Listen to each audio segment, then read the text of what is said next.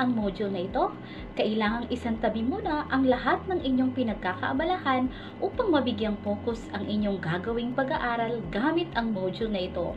Basahin ang mga simpleng panuto na nasa ibaba para makamit ang layunin sa paggamit nito.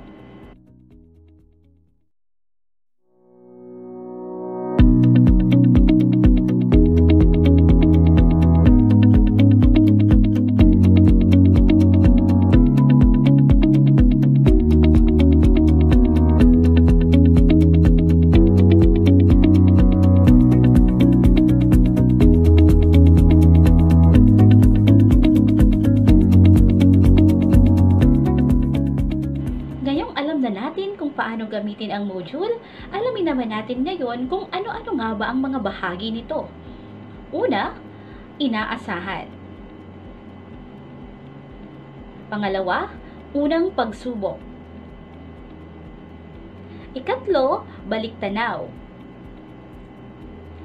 Ikaapat, maikling pagpapakilala ng aralin. Ikalima, gawain. Ika-6, tandaan. Ika-7, pag-alam sa mga natutuhan.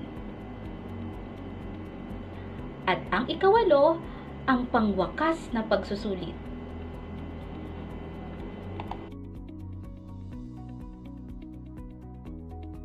Unang aralin ng ika-13 module, paggamit ng gramatikal at diskursal na pagsulat ng isang akda.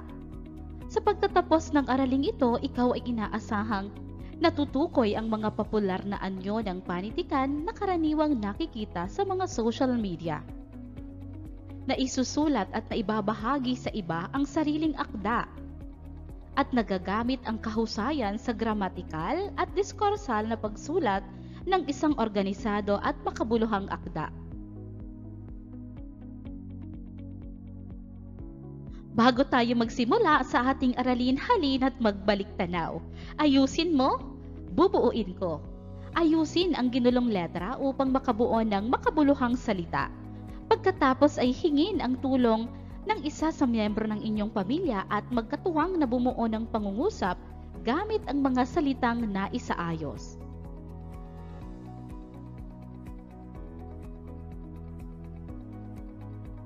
Ang buhay ay puno ng pagsubok at pakikibaka. Ang pananatiling matatag ay isang katangiang dapat taglayin ng tulad mong kabataan. Dumating man ang matinding pagsubok, ay hindi ka pa rin susuko. Lalaban hanggang magtagumpay. Panoorin ang isang video sa YouTube na bahagi ng isang magazine show tungkol sa isang pamilya na sinubok ng matinding suliranin at kung paano nila ito hinarap. Gamitin ang link na ito.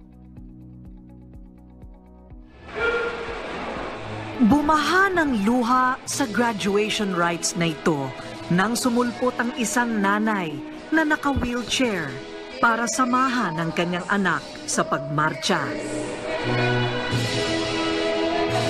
Marami ang natouch sa tagpong ito, pero ano nga ba ang kwento sa likod ng eksenang ito? Sa loob ng 4 na buwan, ang maliit na kwartong ito ang naging mundo ng 39 years old na si Ethel. Dati nasanay si Ethel sa pag-aasikaso sa kanyang pamilya. Ngayon, siya na ang inaalagaan ng kanyang asawa at 2 anak. Hindi po talaga ako sanay ng ganito.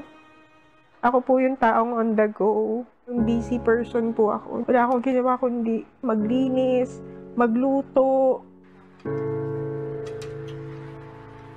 Ang panganay na si Iya ang nakatoka sa pagmamasahe ng binti ng kanyang nanay Ethel.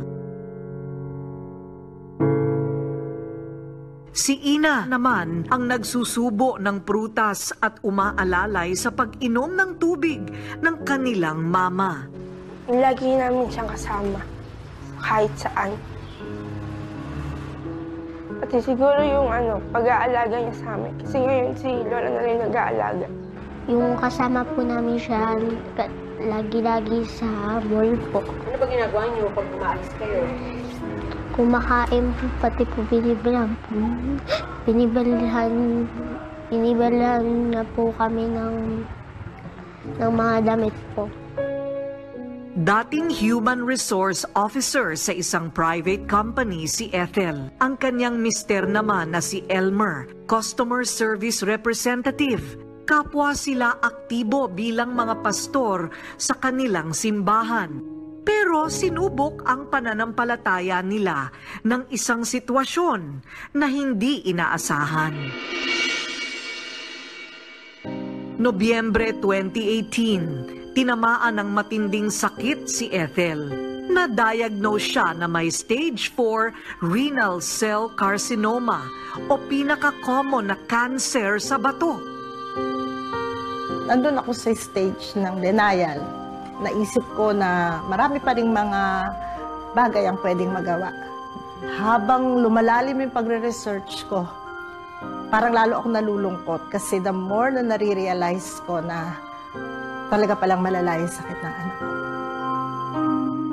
Pebrero nitong taon, sumailalim naman sa operasyon sa kidney si Ethel. Kinailangang tanggalin ang kaliwa niyang bato. Pero bukod pala sa sakit sa bato, ang mga cancer cells kumalat na din hanggang sa kanyang spinal cord.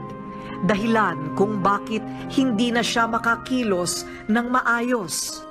Kaya po hirap akong kumilos. Namanid po ito, bedridden po ako, hindi po ako makalakad. Hindi na po ako makamove. Ang asawa niyang si Elmer napilitang huminto sa pagtatrabaho at inaalagaan ang misis na may sakit. Masakit para kay Ethel na sa murang edad ng kanyang mga anak ay nararanasan na ang mga ganitong klaseng pagsubok. Nahirapan din ako kasi dati wala namang pinaproblema kasi nandiyan lang si mami. Pero nung simula siya nagkaroon ng sakit, nahirapan ako. Pero sa kabila nito, maswerte pa rin daw si Ethel dahil pursigido at pinagbubuti ng 2 anak ang kanilang pag-aaral.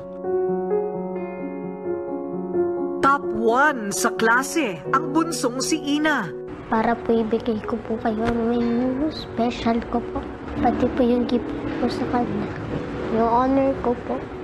Para po matuwa po siya. Si Iya naman, second honor o top 2 sa lahat ng gagraduate na grade 6 sa kanilang school.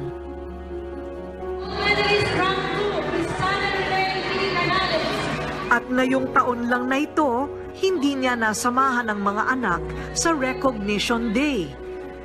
Naiyak ako kasi for the very first time, hindi ako inagatid sa kanila. Pero wala akong magagawa. Ito yung situation ko.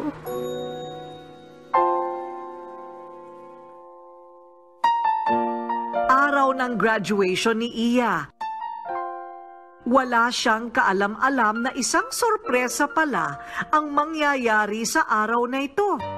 Ang simpleng hiling lang ni Ethel ay makadalo sa graduation ng anak. Hiling na tutuparin ng rated K. Kahit namimilipit sa sakit, kinailangan siyang buhatin para maiupo sa kanyang wheelchair. Yes, ang pati niya pa. Baba. Okay na ba? Okay, 1, 2, 3, go. Dito ka tapos sa kabila. Elmer, dahan-dahan.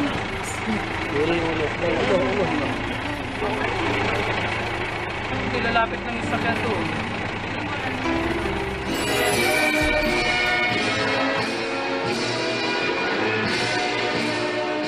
Akala ni Iya, lola niya ang makakasama niya sa graduation march.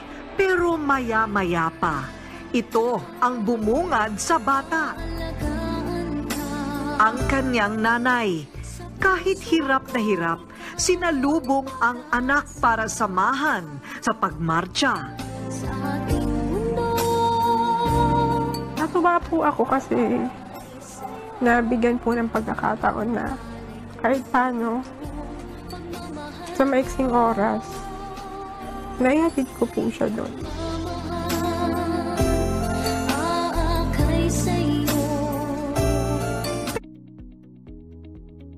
Unang gawain, bigyan mo ako ng kahulugan.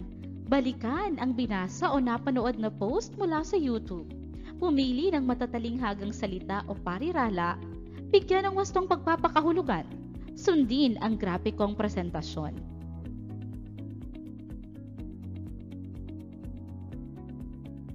Ikalawang gawain, pahayag mo, kahulugan ko. Basahin at unawain ang sumusunod na pahayag. Pagkatapos, bigyang kahulugan ang pahayag, humingi ng tulong sa pamilya.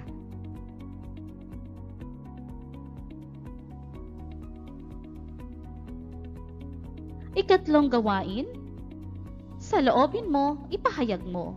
Ibigay ang sariling puna o saloobin sa mensaheng nais ipahatid sa nabasang dagli sa pamamagitan ng pagpo-post nito sa iba't ibang social media. Daan ng kahoy. Tay, pasok na po kayo sa loob. Mauubos na po ng mga kumpari mo ang mga handa, oh. Wika ni Risa. Hinihintay ko pa siya, nak. Sagot ni Mang Ruben. Taon-taon, sa tuwing sasapit ang aking kaarawan, hinihintay ko siya lagi dito sa tulay. Lagi siyang may dalang pasalubong sa akin. Lagi kang may regalo sa akin kapag mabait ka. Kaya lagi akong nagpapakabait. Lo, pasok na po kayo. Matatapos na po ang kaarawan mo.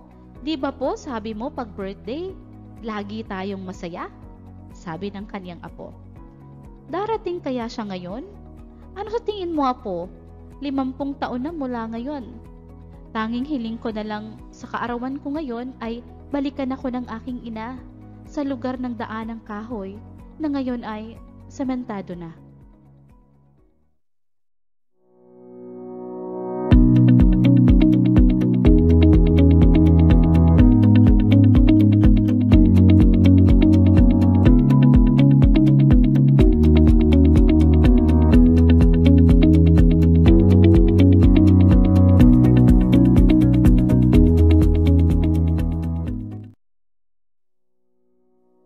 Tandaan, ang panitikang popular ay ang mga panitikan na gumagamit ng mga paksa at kontemporaryong mga bagay mula sa kulturang popular.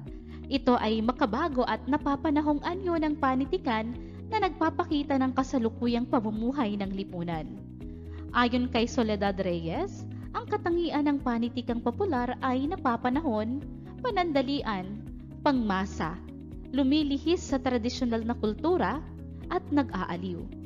Para sa isang manunulat ng popular na panitikan, sapat na ang makapagbigay siya ng kasiyahan sa kanyang mga mambabasa.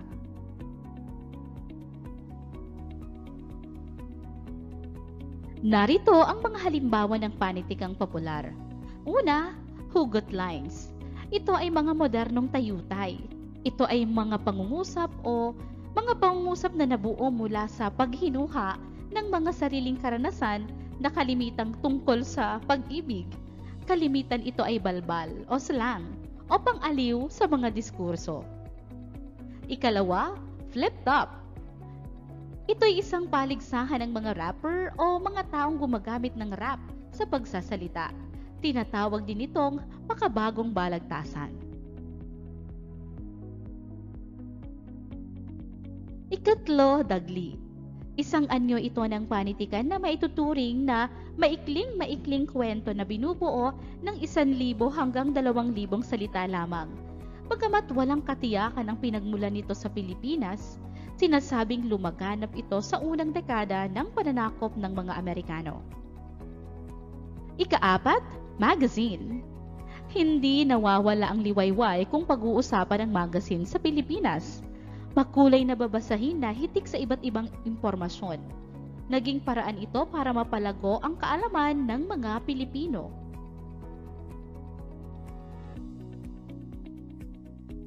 Ikalima, comics. Isa itong grapikong medium kung saan ang mga salita at larawan ay ginagamit upang ihatid ang isang salaysay o kwento. Maaaring maglaman ng isa o higit pang mga larawan na maaaring maglarawan o maghambing ng pagkakaiba ng teksto upang makaapekto ng higit na may lalim. Ika-6, pahayagan. Isang uri ng print media ang kailanmay hindi mamamatay at bahagi ng ating kultura. Naglalaman ito ng mga kaganapan sa loob at labas ng bansa.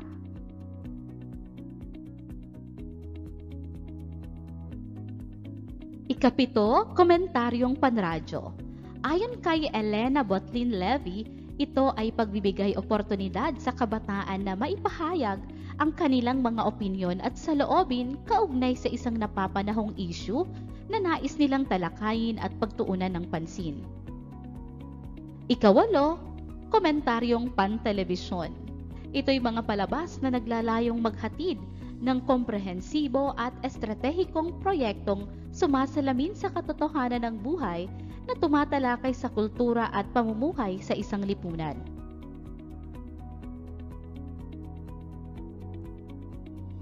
Napakalaki ng papel na ginagampanan ng social media sa kasalukuyan sapagkat ito ang nagiging lundayan ng mga akdang hindi man naisusulat sa mga aklat ay nagiging bahagi ng buhay ng mga Pilipino dahil sa dami ng tumatangkilik dito. Maituturing din itong behikulo sa pagpapayaman ng ating wika at panitikan.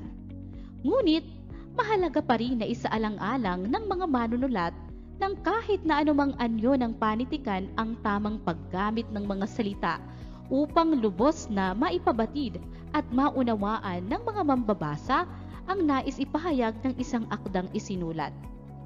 Ayon kina Villafuerte at Bernales, sa pag-aaral ni Canale at Suwain, ang kahusayan sa gramatika ay may kakayahang umunawa at makagawa ng mga estruktura sa wika sang-ayon sa tuntunin sa gramatika. Tumutukoy lamang sa masinop na pamimili ng mga salita upang maunawaan ng mga mambabasa ang nais ipahayag ng iyong akdang susulatin.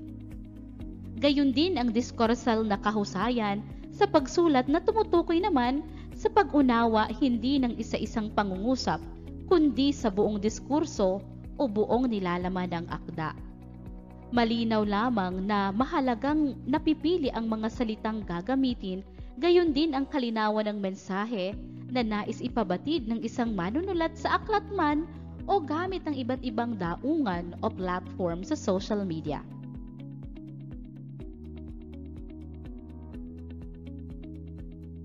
Para sa pag-alam sa natutuhan, panoorin ang post mula sa Facebook gamit ang link sa ibaba. Pagkatapos ay bumuo ng 2 o 3 saknong ng spoken poetry tungkol sa mensahe ng napanood.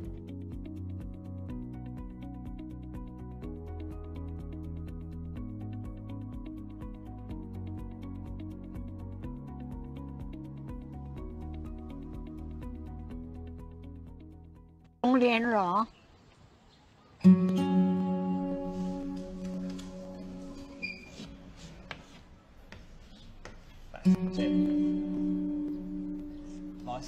แล้วก็จำนวนถัดไปคืออะไรสุธี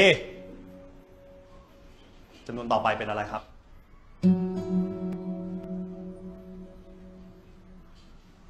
ก็เห็นใจของแกนะแต่ที่นี่โรงเรียนมันไม่ใช่บ้านนั่นดีเด็กจะเอาสมาธิที่ไหนไปเรียนนะเห็นลูกบอกว่าบางทีอ่ะก็ให้เด็กคอยนั่งเฝ้าด้วยนะดูแลแม่ครูให้เอาแม่มาทุกวันแบบนี้สงสารเด็กจริงๆอะหาคนดูแลเป็นเรื่องเป็นราวน่าจะดีกว่าเนี่ยผมกำลังคิดอยู่ว่าผมจะลูกไปเรียนที่อื่นก็ดีลูกก็ดี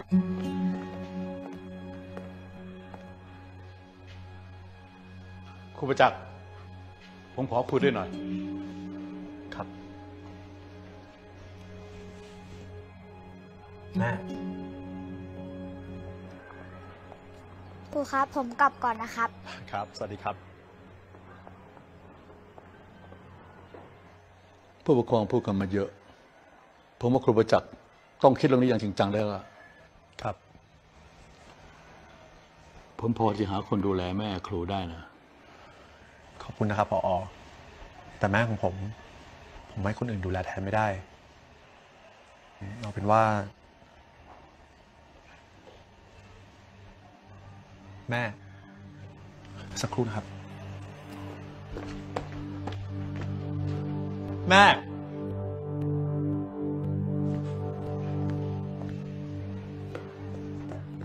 แม่ แม่ แม่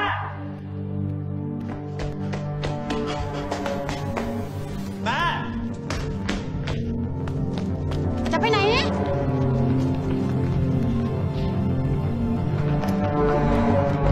แม่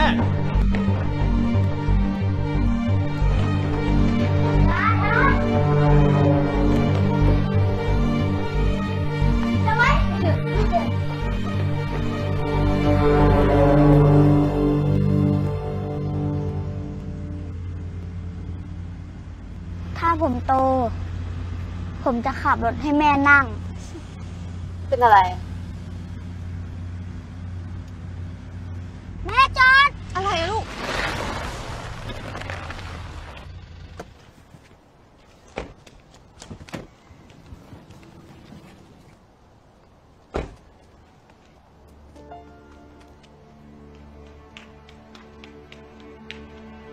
ยายจะไปไหนครับ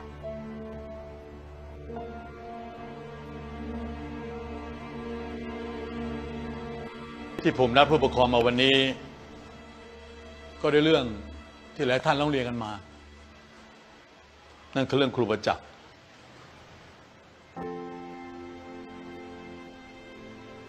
แม่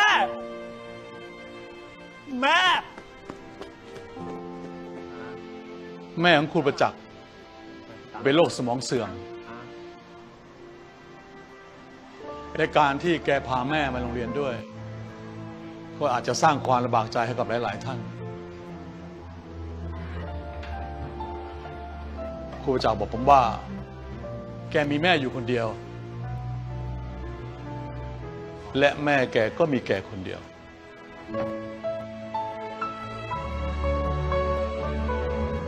ที่ผ่านมามีหลายโรงเรียนต้องการครูประจักษ์ไปสอนแต่แกก็ปฏิเสธ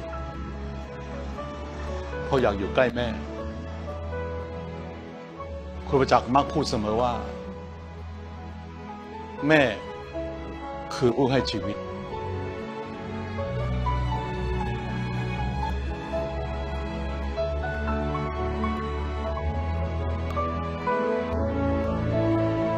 เอาละครับเราทุกคนมีสิทธิ์ที่จะปกป้องคนที่เรารัก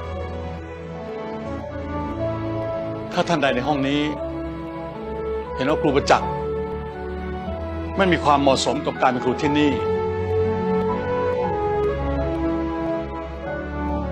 ขอให้ไปลงรายชื่อกันนะครับ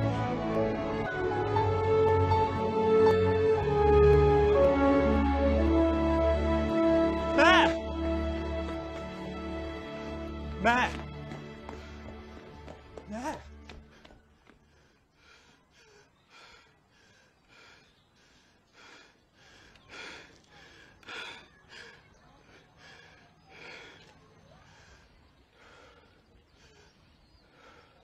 ไม่ไปโรงเรียนเหรอ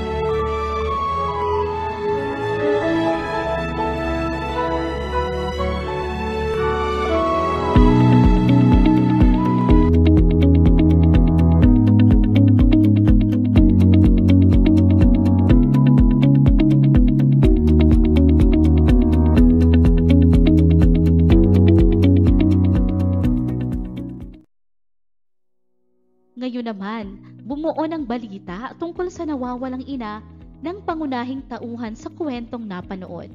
Pagkatapos ay ibahagi ito sa iyong social media. Isulat rin sa kwaderno ang sagot.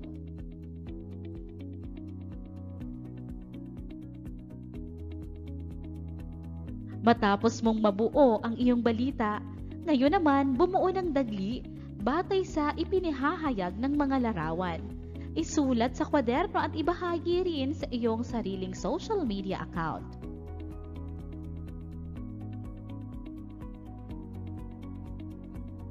Mahusay! Ngayon, sumulat naman ng isang sanaysay na pumapaksa sa pagmamahal ng isang ina sa kanyang anak at humandang bigkasin ito sa paraang talumpati. Gamitin ang mga susing salita sa ibaba. Isulat sa kwaderno at ibahagi rin sa iyong sariling social media account at YouTube.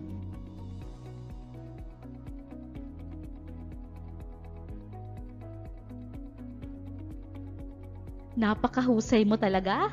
Dahil tapos ka na sa iyong module bilang 13, sagutan mo na ang pangwakas na pagsusulit. At para naman sa papel sa reflektibong pagkatuto, isatinig ang iyong pananaw sa pamamagitan ng pagbuo ng maikling video ng ukol sa mga natutuhan sa paksang tinalakay. Isaalang-alang ang kahalagahan ng masusing pagpili ng mga salita o kakayahang gramatikal at kalinawan ng mensaheng nais ipabatid o kakayahang diskorsal sa mga tagapakinig o tagapanood. Ibahagi rin ito sa iyong social media account.